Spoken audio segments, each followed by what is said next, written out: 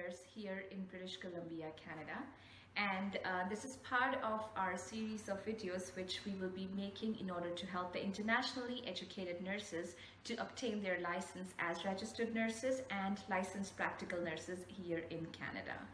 Well, in today's video, I will be unfolding the process of NNAS, which is National Nursing Assessment Service.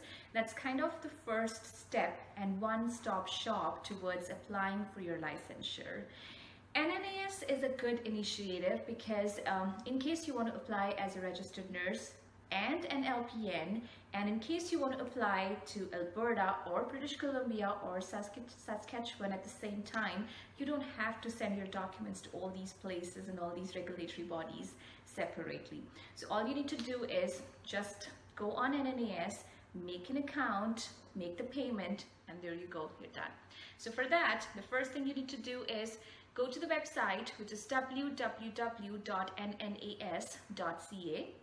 and download the PDF file, which is an information booklet, which will really help you out in the steps of how to fill your account. So then you'll click on apply or login, and as soon as you click on it, your application will start forming. The first things which go in are the basic information about your name, your address, and a bunch of other things. And to make sure it's authentic, you will be sending 2 of your ID proofs to NNAS, which should be notarized. And the information booklet can help you in finding out which are those ID proofs you may send.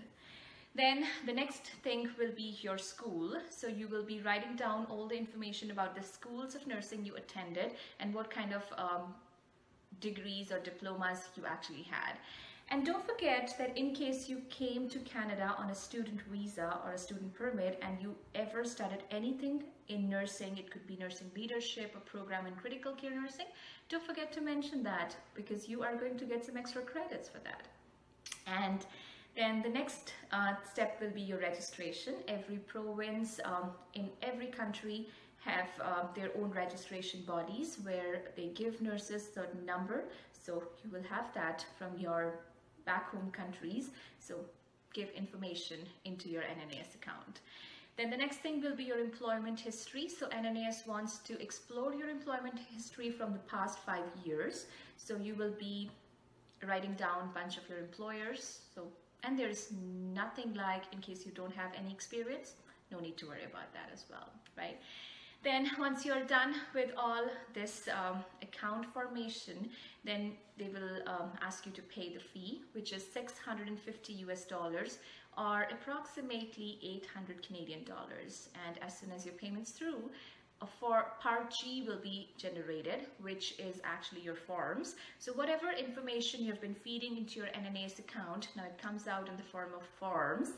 And those forms have to be downloaded, printed off, signed, and then sent to the concerned authorities. There will be forms for your school, there will be forms for your registration body back home, and there will be forms for your employers.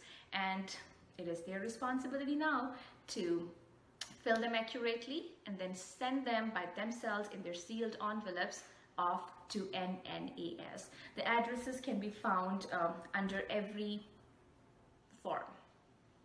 Okay, so once all this is done, you need to know that your NNAS account stays active for 1 year.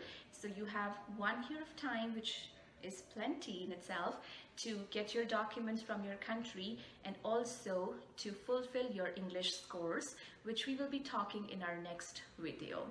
And for now, in case you have any questions and you have any difficulty in filling your NNAS form, make sure you leave it in the comments and I will try to reach you as soon as possible. So this is it for now, and I'll see you soon in our next video. All right,